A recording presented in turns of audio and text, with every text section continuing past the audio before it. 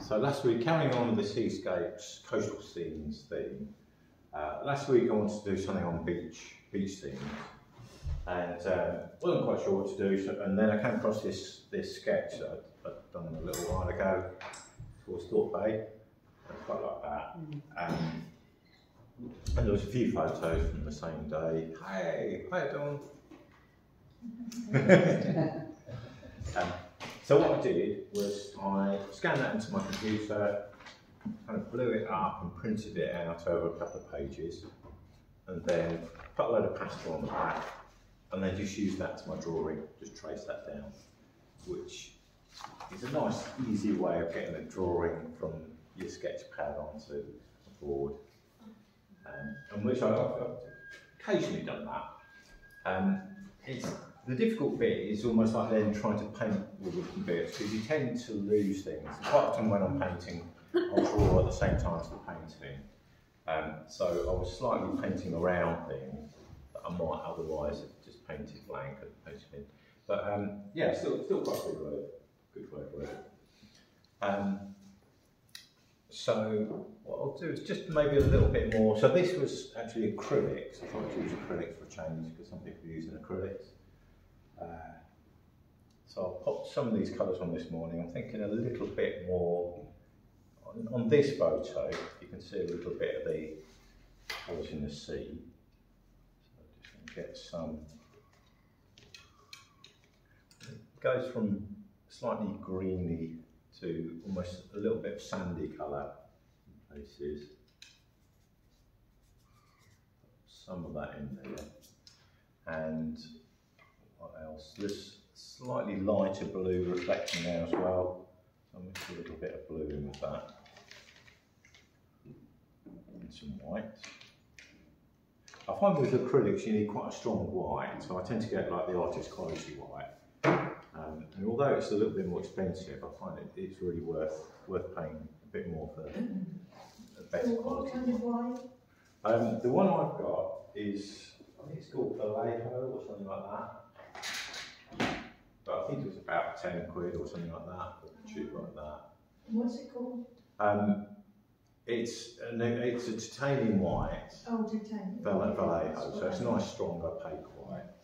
But I find that helps to just get better coverage really. Just try and get a sense of, yeah, it wouldn't, although I put the figure in there this morning because somebody was asking me about that area, it's really better to paint that area afterwards. So that can be a little bit of the light reflecting on the sea, and then just a little bit of highlights where the waves are breaking, the foam, either white or just a tiny bit of colour in there just to make it an off-white. Again, I'll just carry on using this flat brush. Just have some catching the waves.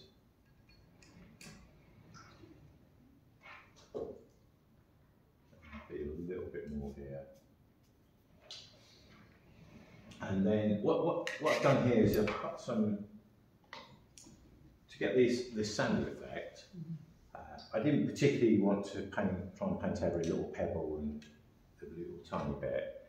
So I've got this sort of kind of slightly beigey colour down to start with, and then that dries quite quickly being acrylics, and then just mixed a kind of browny colour to go over the top. Let's just try that out. That should work.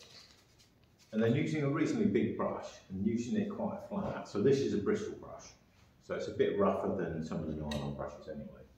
So I can kind of drag the paint across like that, and where this is a slightly textured surface, because it's an old board that's had a couple of layers of primer or paintings underneath, it will just pick up the top surface, and that works quite well in trying to suggest the texture of the pebbles. It's a way of breaking up the brushwork. These bits here I did here, I think are a little bit heavy, so I'll just try and lighten them a little bit, to make it go a little bit lighter. So again, it's just kind of keeping the brush quite flat and just softening them out just a little bit. I want some of that to show through, but slightly less on it. So that's with darker colours, and you could do exactly the same with the light colour. I'll use a little bit of white or off-white, and hopefully that suggests some of the little tiny pebbles. Like that. And if it's too strong, I'll just wipe back with a rag or my fingers. And then what I tend to do then is maybe just 1 or 2 dots and dashes every now and then, because I find sometimes the sun will just catch 1 or 2 pebbles and just make them shine. Sometimes that, either in a dark or a light, that can work. Just to vary it a little bit without trying to put everything in. I think in any kind of painting, textures I find quite a challenge, whether it's like a brick wall with hundreds or thousands of bricks, trying to suggest the brick wall with just 1 or 2 bricks and breaking up the other tones and colours a little bit, I find more effective. And more in keeping with the way I want to paint it, a slightly impressionistic way of painting. Enough on that.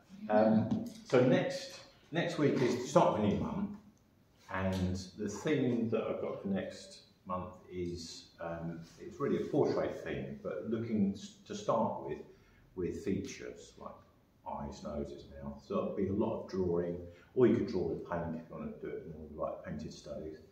And then alongside that, 1 or 2 people are interested in lino printing, and I've ordered some lino. So if anybody's interested in that, we can make a start on that and have that going alongside the other projects for the next month or 2, really. Sounds good. Is that okay? So with the portrait thing, we could just bring a picture of someone else. And Yeah, that'd be fine. Yeah. I mean, I've got a few photos, just sort of magazine clippings, really, mine. But if you've got any pictures of people, preferably a few pictures, different ones, and then you can maybe do little bits from each one to start with, and then maybe work up to doing a portrait. Okay. Yeah. Good. Right.